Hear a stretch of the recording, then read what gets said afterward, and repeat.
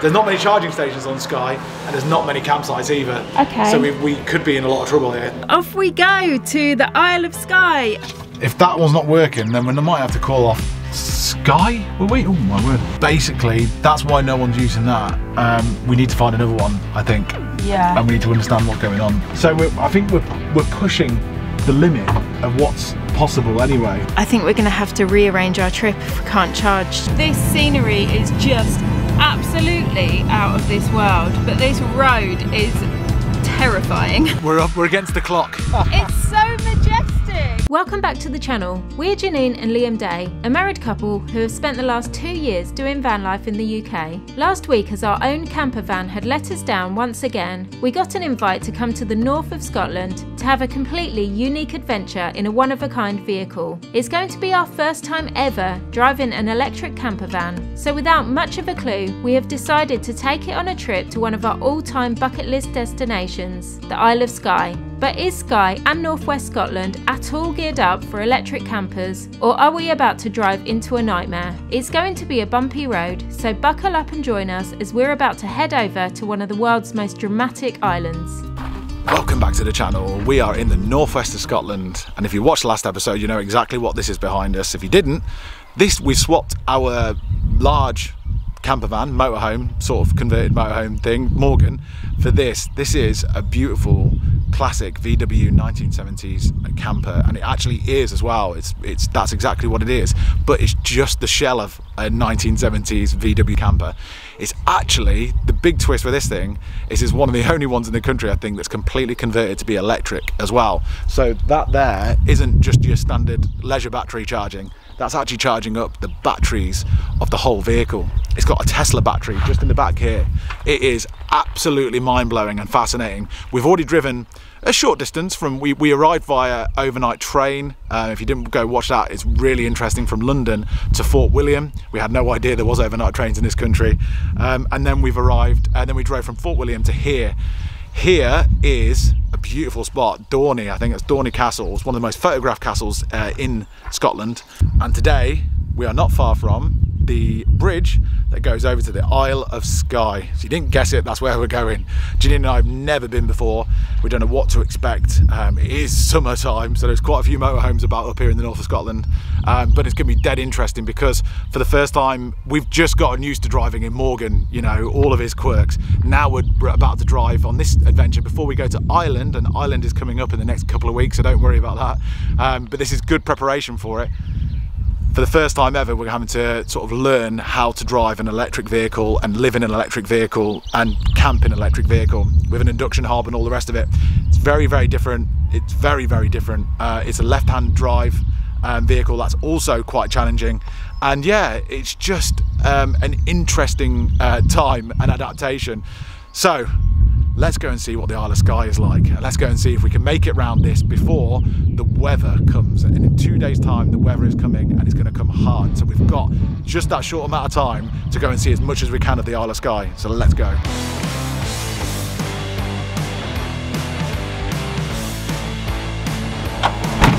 So, first thing we've got to do is get onto Skye. We can go by ferry or bridge. Bridge is cheaper, so I think we're going to do that. We've got 90 miles range, and I think within about 80 miles we've got to charge. So we'll cross the bridge first, and then we'll work out what we're doing when we're on Skye, yeah? Yeah. Okay. Off we go to the Isle of Skye. It's a place that I've never been before, Liam's never been before, and we're both really, really looking forward to getting there and checking it out. We've only ever seen it on other YouTube videos or on TV, and it just looks insane, so yeah, let's go. We headed off on our epic road trip here in the north, and in true Scottish fashion, it started raining. Oh my god, it's chucking it down, absolutely chucking it down. I thought it was gonna be sunny today, but it's not. True Scottish weather, embrace the rain. Take a trip down on Easy Street.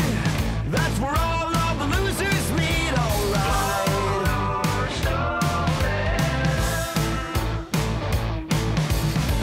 Bang their heads on the concrete wall for easy access to diamond holes. Alright. Okay, so we have just entered entered the Isle of Skye and we are heading north. We're going to go to a place called Portree where we're going to recharge our battery in the van, and then once we've got a full charge we're going to do a full loop of the north part of the Isle of Skye, and that's what we're going to do. So we're going to head north now. We made our way to Portree, the main town of the Isle of Skye, and thanks to the rainstorm, our entrance to the island couldn't have looked more dramatic. We drove through the spectacular scenery, getting our very first taste of this rugged little island. Will we ever get down to what it's all about? Oh, it's out of order. Oh no. Is it completely out of order? That's why no one's using it. This is the major town in the whole of Skye. Basically, that's why no one's using that. We need to find another one, I think. Yeah. And we need to understand what's going on. So let me just do a bit of Googling in a second. There's only 2 on this side of the island, and we've got to pray that the next one is working, because that one isn't. If that one's not working, then we might have to call off Skye. Will we? Oh my word. It's a strange thing relying on an electric point when you're not used to it. It's very hard to get your head around because you're so used to going in garages and topping up on fuel, on petrol or diesel. So yeah, it's just something you gotta get your head around. We're on Skye, we're on a remote island in northwest Scotland, which isn't known. I mean, there's no supermarkets or anything. So I think we're pushing the limit of what's possible anyway. Yeah. But I think we can do it. It's 2023. I think we can do it. I think we can. Then we just don't need them to be out of order. Praying for our Isle of Skye dreams to not be over, we headed off to our last hope of charge this side of the island. Oh yeah, look, there's no need to worry. No? Yeah, just get the wire out. We should be in. It looks alright, hasn't it? I thought they have like you're charging up. Oh my word, the handbrake doesn't work, so we need to get the chocks out. Yeah, I'll get them out. I thought that you sort of plug with like fuel to try and make it look like you're filling it with fuel. But anyway, we've got a wire, so let's have a look.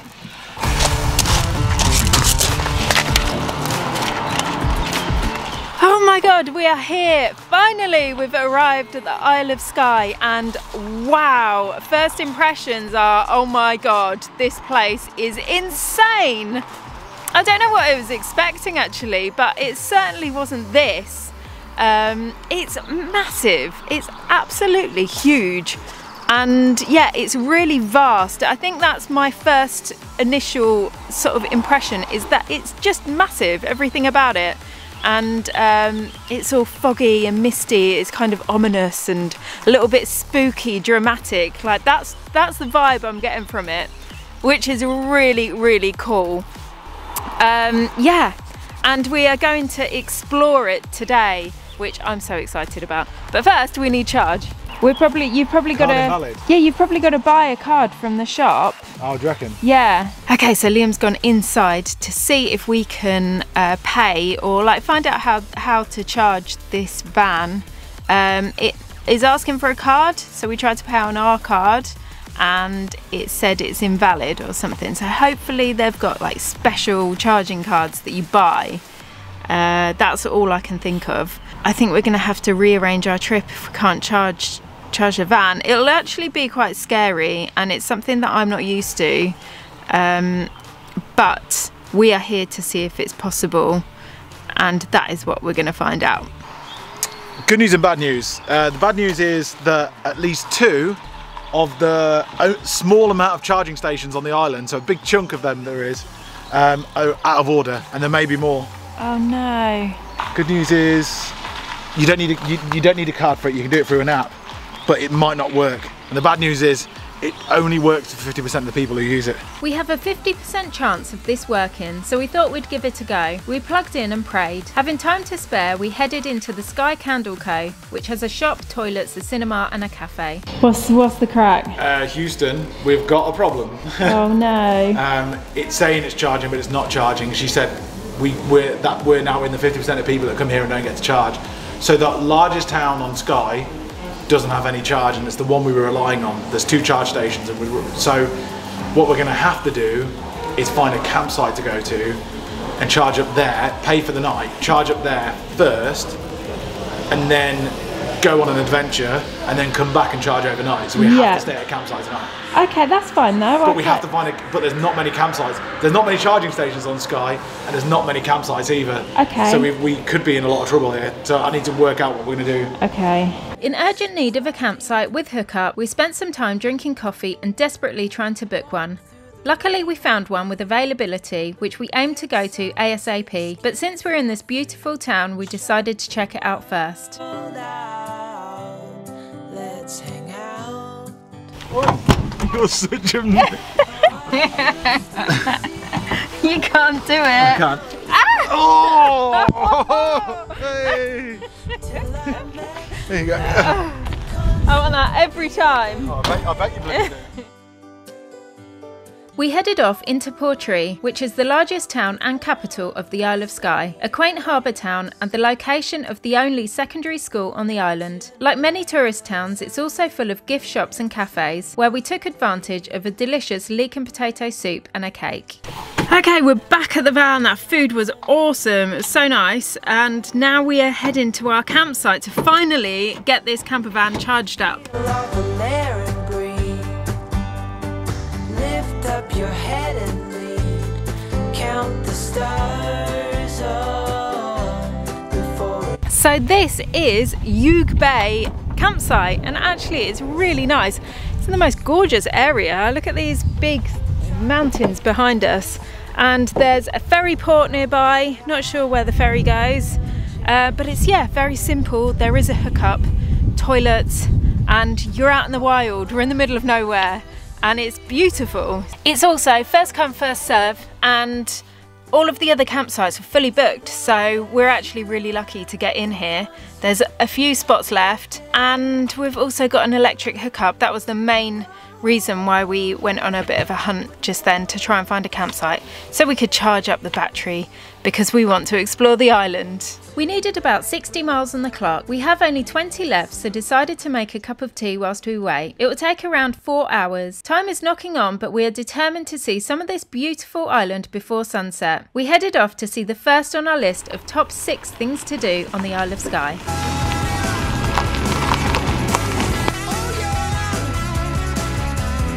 As we were cutting across this pass, across the mountains on a single track road, the landscape changed dramatically into almost something you'd see on a different planet. My best friend is a machine gun. Whoa. My God. Oh my God. That's unbelievable. Oh my God. If I wasn't concentrating on the road so much, because the road is terrible and very scary, I would be absolute shock. Wow, this scenery is just absolutely out of this world, but this road is terrifying. It's like the tiniest little road, but oh my God. Huge potholes in it. Yeah, there's huge potholes. It's really, really thin. Oh my God. Gotta go and see this. It is too good not to pull over for. So after seeing that, are you glad you came? Yes, yes. Well done, sweetie. That makes it all worthwhile, right? Yeah. Very good. Now the adventure is starting. Yes. Look at that! Bloody hell! Whoa. Clear skies in Skye! Woohoo! Now we're on the north-east side of the island, and my God, has the scenery changed. It is so incredible. Spikes of mountains are coming up everywhere with real sort of rock faces on them. Very, very dramatic, very, very beautiful, very, very stark. And we can actually see the top of the mountains as well, which must be very rare in this part of the world. Heading off to our second viewpoint of the afternoon was the incredible Leet Falls on Skye's Trottenish Peninsula. The falls had an upper viewing deck and were completely free to visit, including the car park, and made a great prelude to what was going to come next. It's so majestic. It's so gorgeous. It's like a scene from Robin Hood. The sun was going down, so we had just enough time to see another tourist hotspot on Skye. Okay, so we've arrived at our final place for the day, which is the Old Man's Store. It's one of the most popular places to come to on the whole of the island, and we're going to find out why soon. The only problem is is it's getting dark. We've left it really, really late to come, and even though it's summer, it's getting dark. We're getting on towards sort of like 8:30. So let's hope it's not too long of a hike. Otherwise, we might get caught out, and we've got to get into to the other side of the island, that campsite as well. Wish us luck. The walk we chose to go on up to see the store took about 40 minutes and went up the side of a mountain with the dramatic view of the sea behind us. The landscape was a mix of stark mountains, choppy sea and loads of silver severed tree stumps, giving the air of eeriness, much like a scene out of Lord of the Rings. The old man's store towered above us with sun casting a silhouette and the clouds coming in looking dark as it was quite late. We were the only ones walking at this time, but we loved the solitude of it all. So this here behind me is the old man of store, and it looks absolutely gorgeous. It looks really dramatic and really eerie as well, especially with the dark clouds coming behind it and all of the trees knocked down for some reason. It just makes it really kind of, this walk, this trail that we've gone on, it's just really eerie, but yeah, beautiful at the same time.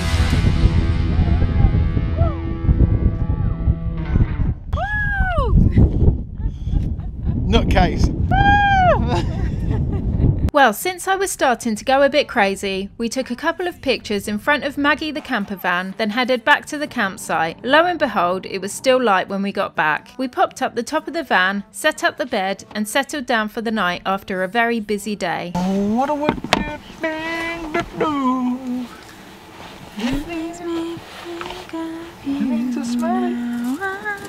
Does it feel early to you? Huh? Does it feel early? We're going to bed early? No. Do you know what time it is? 10. It's 9:30. Wish that I could stay. Wish for this moment to never go away. But it's all in my mind. And though I know that there is nothing to find, you're a beautiful sight in the summer night. And you can't put up a fight in the misty light.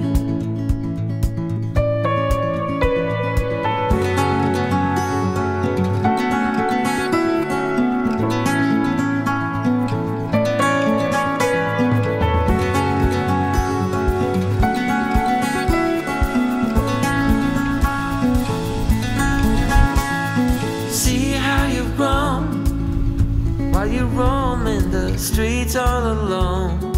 Good morning from UIG in the north of Skye, and it is absolutely beautiful this morning. There are rabbits jumping around, there's sun bathing the whole of this northern coast in green and golden light, and it is just beautiful. Today marks the last day of sunshine on Skye before it rains for about a week straight. So we have to get everything in today. So apologies if we missed anything, but I think we're seeing the best stuff. And it's going to be a good one today. It's going to be a good one. And I've got to say, with regards to staying in and driving in the electric van, today marks the first day where it really is clicked and we're getting used to it. Things are starting to come together. You know, when you find a system, when two of you are in a small space and you work together in that system, you both have your own roles. That's what we've got at the moment, and it's working out really, really well. So now we're super enjoying it. We were just enjoying it before, now we're super enjoying it. So onward journey is going to be fantastic from now on, of course. And the first place we're going to today is Janine's favourite out of the whole list of places we're going to see on the Isle of Skye. So let's get going.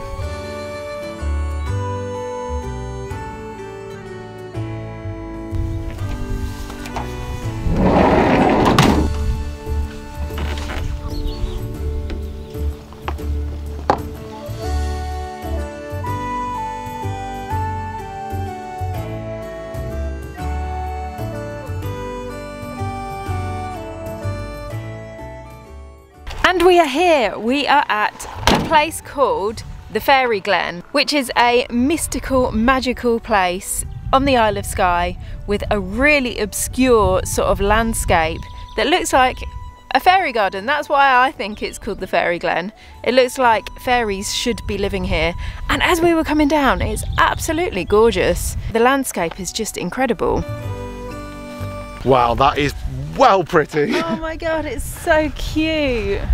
It's got little beautiful little flowers everywhere, little tiny little hills. If you've watched Lord of the Rings, it's like Hobbiton. Yeah. Like you can imagine little sort of hobbits living in these little houses around here. It's beautiful. There's foxgloves everywhere as well, which are they known as the fairy flowers? Yeah. I think they are. This is absolutely stunning. When they say that, we think that Scotland's so close to like New Zealand. New Zealand is a beautiful country and Scotland is a beautiful country. Both jaw-dropping. The Fairy Glen is located close to our campsite in Uig and is possibly the most fairy tale looking place on the planet. Yet despite Skye's links to the legends of fairies, this place is named the Fairy Glen only by its aesthetics, formed by miniature landslides, giving this place a very magical look.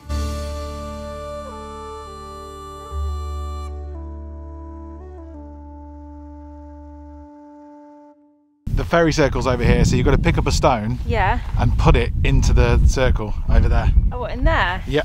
Okay, cool. Here we go. Got my stone. And what does it do if you do it? Well, apparently this is like a proper tourist thing, and the locals hate it.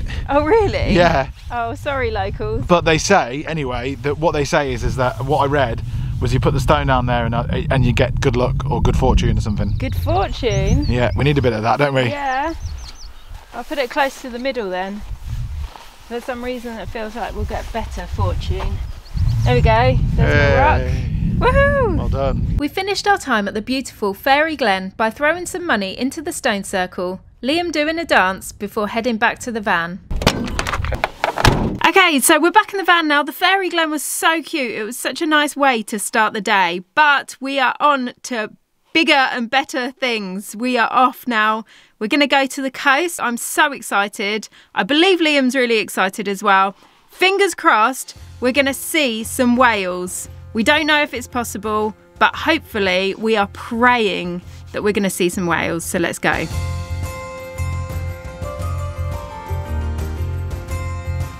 Let's do it. Let's go and see some whales. We made our way to the marina in the town of Portree, where yesterday we had booked a trip with seafarers. They had seen minke whales the previous day to our booking, so we felt lucky that it might happen to us also. We got our safety briefing and headed to the Pretty Cool Rib, which is one of the fastest and safest boats in the harbour, then set sail to see some nature. What's that pet dog? Oh yeah, thank you. So let's go find some whales, eh? Or at Yes. least some dolphins or some seals or something. Something. Whales would be best, but anything will do. Yeah, anything will do.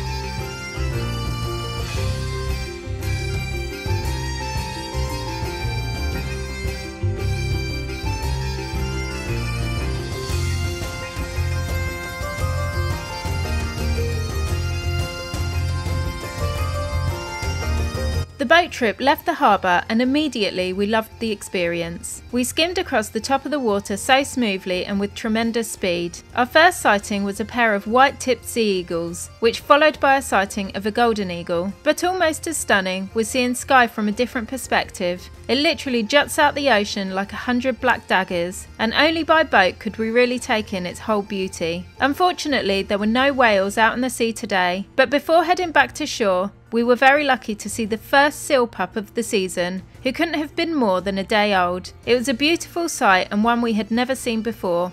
Well, as cold as that was, it was actually really, really good. We didn't see whales. One day. We didn't see dolphins, we didn't see whales, but we did see a seal pup that had just been born, the first one of the season, which is really, really good. And we got lots of seabirds, two different types of sea eagle, one sea eagle and a golden eagle.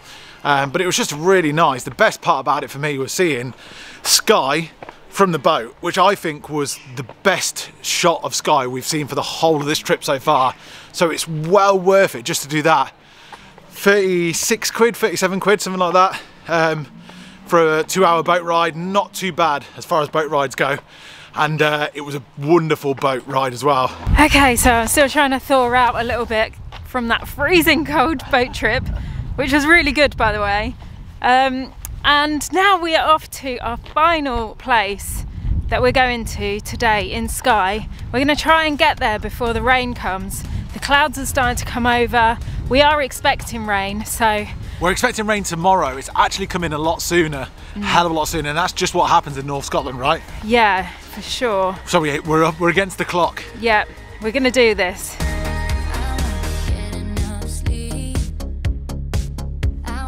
So off we headed to our final sightseeing spot on Skye, the beautiful fairy pools. To be honest, the drive here is as beautiful as the pools themselves, and once again this place is fairy by look, not by literature. A long waterfall that has carved out tiny little pools of clear blue water all along it, where you can imagine fairies come here to bathe. We went for a walk along the side of the falls, and with it grew a thirst to take a dip in the pools ourselves. So that's what we did.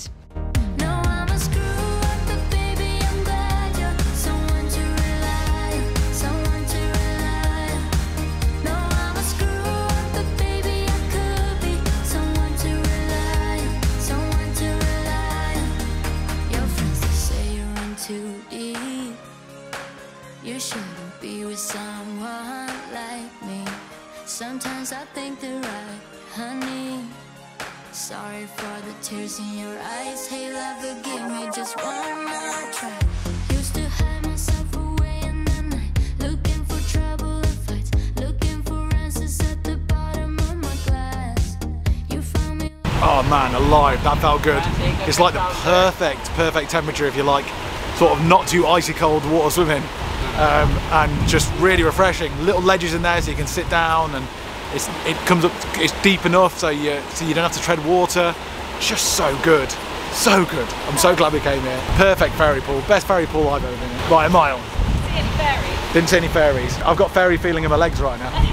As sad as it was time to leave the fairy pools and unfortunately Skye altogether. We headed back to MAGGIE, our electric VW camper van, and took one last look at the incredible scenery surrounding us. We knew heavy rains would come from tonight onwards, so our next stop was to find some charge for the van and get off the island. But unfortunately the last charge point on Skye was broken, much like the others. We just about made it over the bridge and into the town of Kyle to the next charger, but unfortunately it was capped at 45 minutes with a really slow charge. Luckily our campsite was not far away, so we decided that's where we would spend the evening. Look, we've got charge. That is charging for the next 12 hours at least, until we work out what we're doing next. We've managed to find a campsite. We're at Re-Rake campsite. The last place that we got the 45 minutes charge gave us just enough boost to get here. And yeah, we're very grateful for it, to be honest with you. Janine is absolutely whacked.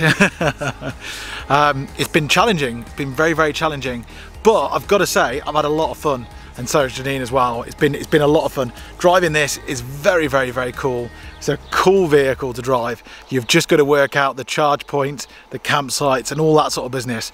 So we did this all very last minute, and we've just proven that Skye can be done last minute in summer. But I think we got lucky. So if you're going to do it yourself, make sure you book into campsites, just book in advance. Don't rely on the charging stations and you'll have a great time. And if we can do it, you can do it. Please join us next time. If you've liked this sort of weird alternative guide to Skye in electric vehicle, then please give the video a thumbs up and hit the subscribe button, and we'll see you next time for some more van life adventures.